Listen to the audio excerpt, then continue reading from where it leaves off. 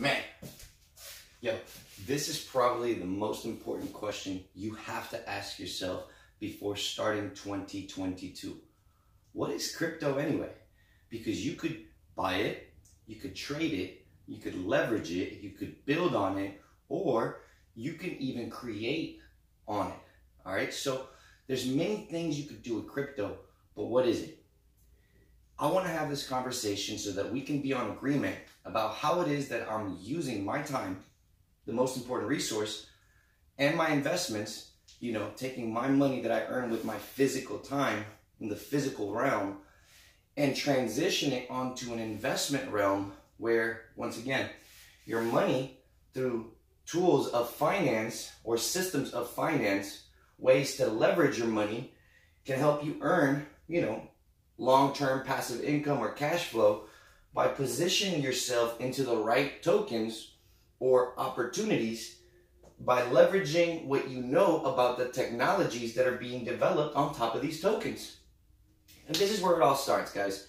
Most of us don't really understand what money is. So how can you leverage the financial systems behind it in order to then make the proper decisions to go into quote unquote stocks or in this new ecosystem, tokens, in order to leverage the technology that you've now learned about.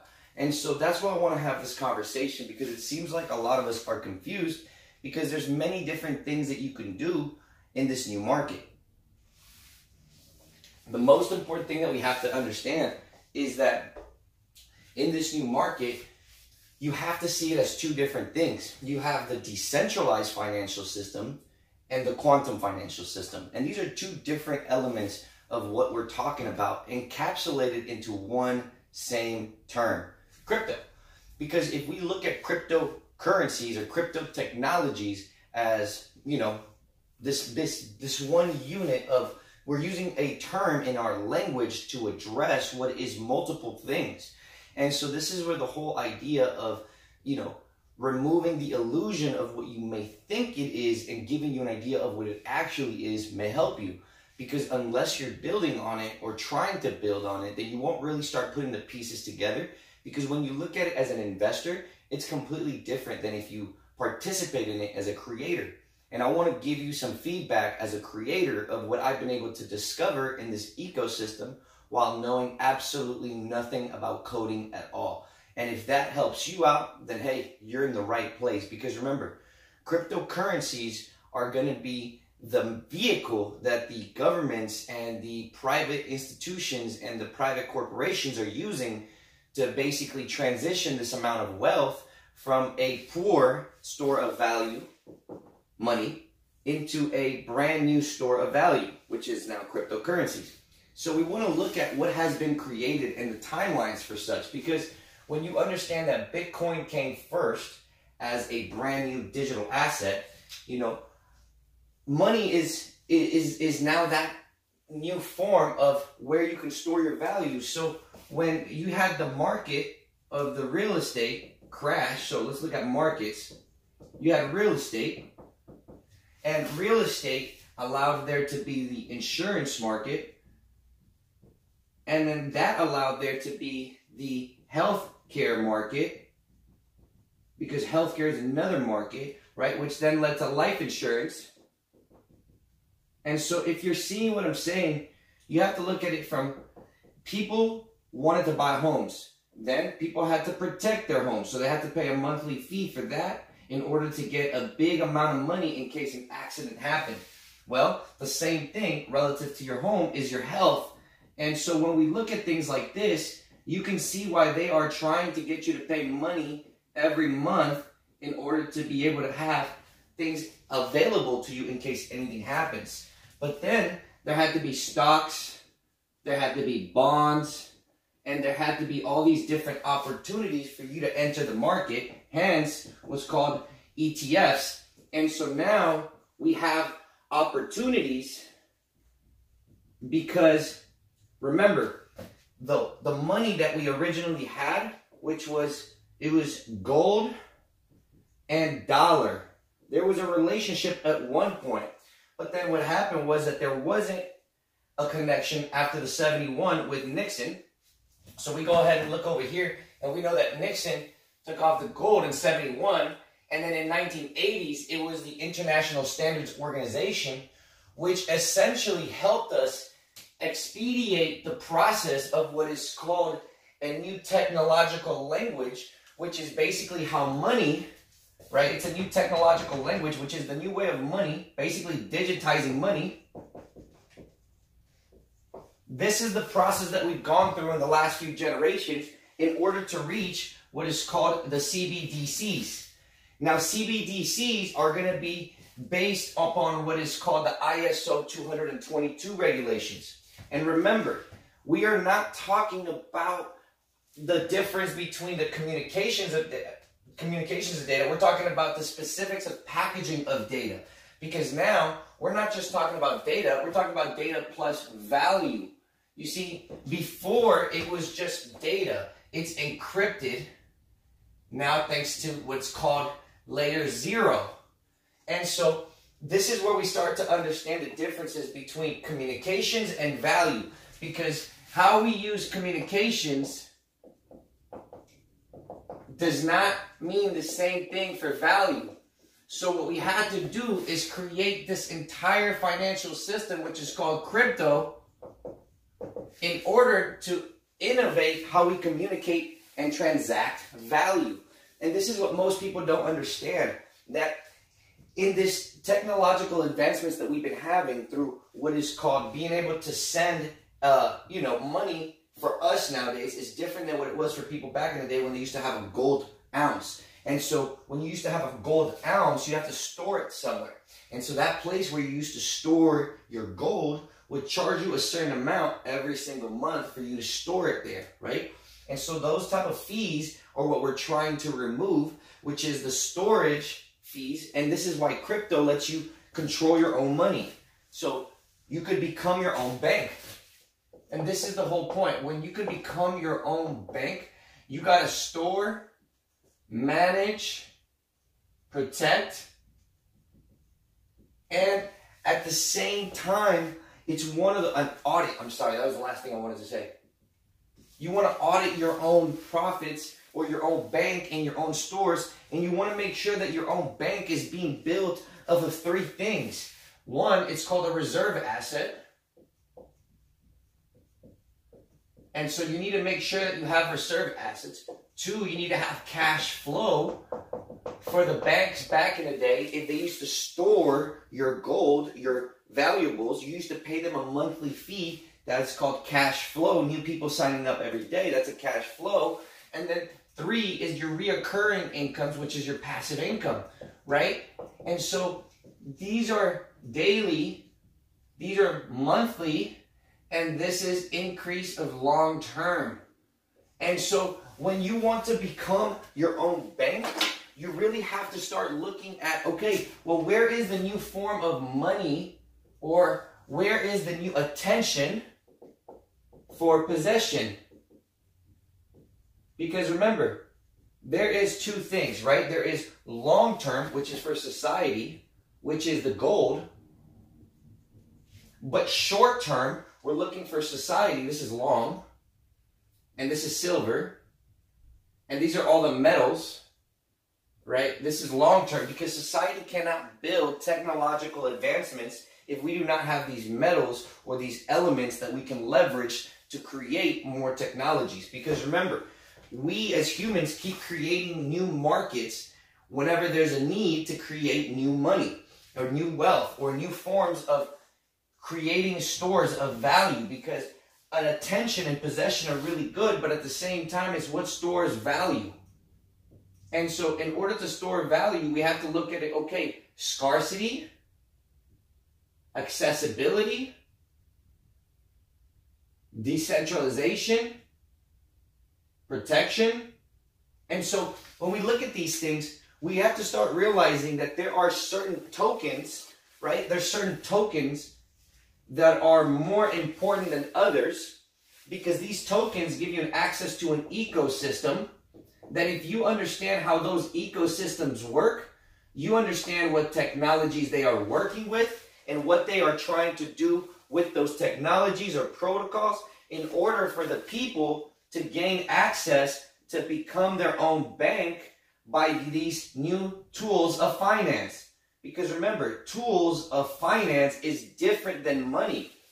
Tools of finance is how you leverage what it is that you have acquired, that as more people drive attention to it, hence Bitcoin, as more people drive attention to it, it becomes a better form of money. But is that the best form of money? Well, as we go into the new world, we want to make sure that we understand what it is that is being done, because this is the old world. This is the world of the internet, where it was about communication of data, and it was about the 7 layers of the OSI model, where you, as the individual using the internet, you're using what is called an HTTP protocol in order to access these websites. But now this whole thing has to be innovated, and this is where DAG protocol comes in, because this is a layer 0 project that's going to re-innovate this whole thing to give us what's called an HGTP, so that when you access the internet from the application layer, it is protected. But remember, privacy, communication, this is DAG, and this is ISO. And you need to understand the ISO 222, these are the regulated tokens that will be used in what's called the layer 1 infrastructure of cryptocurrency. Going back to this big picture, the decentralized financial system and the quantum financial system. ISO has been accepted and regulated by all banks as what's called cross-border payments solution. Now, if you want to make a payment across the world with minimal friction, you're going to go ahead and do this. Remember, these layer 1 tokens are ISO, and those would be what's called XDC, XRP, XLM, IOTA, and Algo. These are platforms that are layer 1 that allow you to create through a virtual machine whatever you want. So, if we go ahead and create a token on XDC, we would use my contract. This is now the standard. You can launch your own token on my contract through a whitelisted service, which is now becoming the standard across the world through XDC. Or you can use the XRP ledger to create your own tokens on top of that, as many people have done. Or you can also do it on the Algo platform. I don't believe that you can do it on IOTA, but I may be wrong. But IOTA is very similar to BTC in the sense that it is fractionable, and you can leverage IOTA in a different way than these other ISO, which I'm going to do a little bit more of a conversation on that on its own. But for right now, going back to why the virtual machines. Well, the virtual machine gives you access to create on top of it, which is what the Federal Reserve is doing in order to be able to then allocate own tokens on top of a layer 1.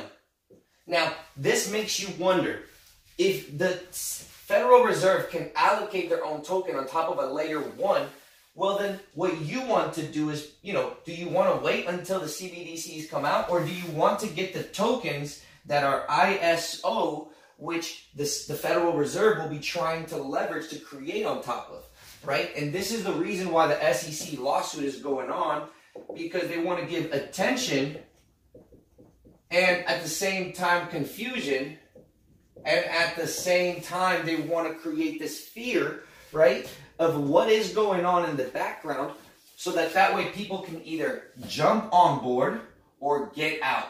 And so what's going on is we want to bring now clarity, because as new markets are being created, you need to understand what is going on. Because yes, we are talking about a decentralized financial system plus a quantum financial system, which is going to create the new crypto space. And so when you see the new crypto markets being developed, what you also want to look at is that you have what's called NFTs, which provide ownership, or you have what's called DAO, which is called decentralization of a company. And this is where a corporation is decentralized. And so a corporation is no longer ran by a central party. Hence, the opportunity for new worldwide banks to be created is now a possibility, because these new worldwide banks are created through these DAO, which are ran by the people, which basically create these reserve assets to solve world problems. And so, once again, you want to look at the big picture, because the big picture is that we need to solve world problems by coming together as a world to determine which DAOs are creating projects which are incentivizing you and myself to participate, because they will help us get, passive income or rewards or a value or a voice in their ecosystem in order to say what happens, because voice is equivalent to value. When a token gives you the opportunity to be heard and express your voice, that in itself has more value. Hence, why governance tokens are the new reserve assets of the world. Because if you as an individual, you may see yourself as a small individual, not being able to have a big impact in the world. But if you can get yourself a governance token to say and vote on how you want a company or a reserve asset of a DAO to be leveraged, utilized, or innovated upon, then you have a voice in how these ecosystems can develop. And ultimately, that's the real value of being able to acquire wealth or resources, is to be heard. Because if you're not being heard, then you can't really express your opinions to a crowd that would consider your opinion. So then you're just speaking to a wall, unless you can get these governance tokens that give you access to these decentralized autonomous organizations, which would then listen to you. And that's the whole point here, that we want to enter what is called the cryptocurrency space with an awareness of how to become our own bank through a new financial system, because we understand how the new financial system will innovate social supply chain innovation and scale. Because right now we're going through issues in a supply chain. And so what's going to make everything better are these smart contracts, which they're, as it says, smart in the sense of when you automate one thing on one of these, it'll automate across the entire sector of the supply chain. So what this means is that every single participant, every single institution, every single, market is going to be involved in all of these different transactions. And so as we go on from what is called a layer 1 to layer 2, we have to realize that all of these automations have to happen through what are called dApps, or operating systems for industries. And so this is when you need to understand what are called tokens that give you either governance, or tokens that are basically the tokens of a dApp, right? Because if you have, right now let's talk about Demetria, right? DMTR is the new operating system for agriculture. And so when all the world's agricultural farms and all of these different places want to improve their agricultural yield, they're going to go ahead and use what's called a dApp created by Demetria, which is basically an app that lets you bring your farm onto the ecosystem, and you basically create a parameter around your ecosystem or your farm.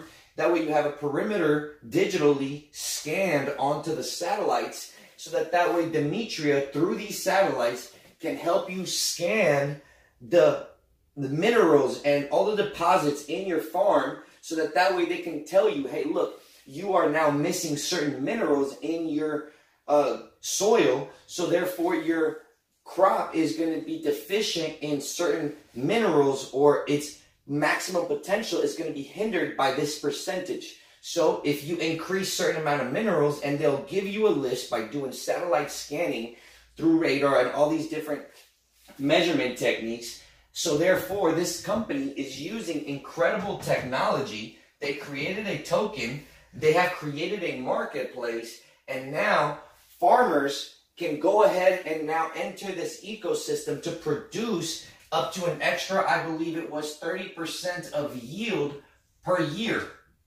So imagine, This means that they can make more, produce more, eat more, help more, and all it is because of this company, Demetria, who has been working on this for years in order to improve an entire industry.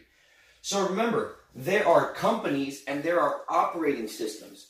And what you need to do when you're entering the brand new ecosystem of what is crypto, you need to put yourself in the position of an investor that understands the difference between how to become your own bank and how to invest in technologies that are innovating the entire world, not just trying to look at charts and make quick profits. Remember, doing your own research, becoming your own bank, and eventually taking ownership of your own wealth is all we're here to do before 2022. And if you're watching this after 2022, well, what you want to know is that these ISO 222 tokens are going live November 2022. And if you don't know about the regulations that were created in 2014, I would suggest you go read the papers. I would suggest you do your own research and you put yourself in a position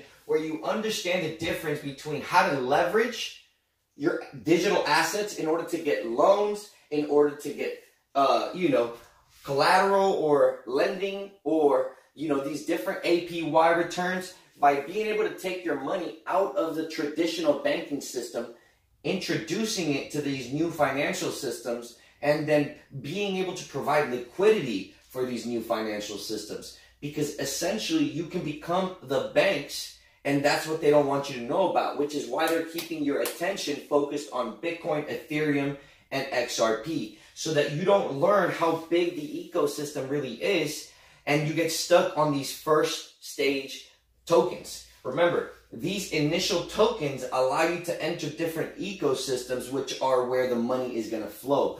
And so when you understand governance token versus operating system tokens, then you get to have an idea of how to create a well-balanced portfolio for your bank, which is a reserve asset, something that gives you cash flows, and I would say that that's called a strong node.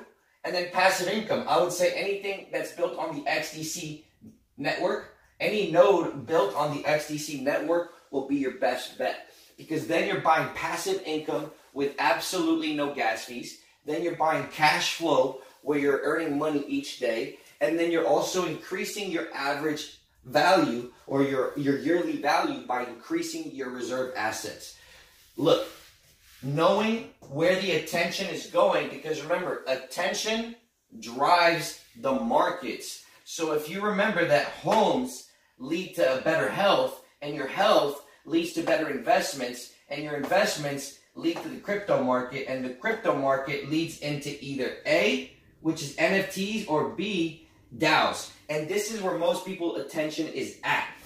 Few people are thinking of how to build, and that is where I want to go ahead and drive you, because all of us are creators, and you need to give yourself the chance to create. But first, you need to break away from the traditional financial system, and you need to become your own bank by learning how to structure yourself in such a way so that then you can come over and build, create, and free yourself by waking up daily with purpose, because that's all we're here to do. To create, to share experiences, to help each other get out of pain, to solve each other's problems, and to collaborate with each other. Because at the end of the day, we're here to help each other.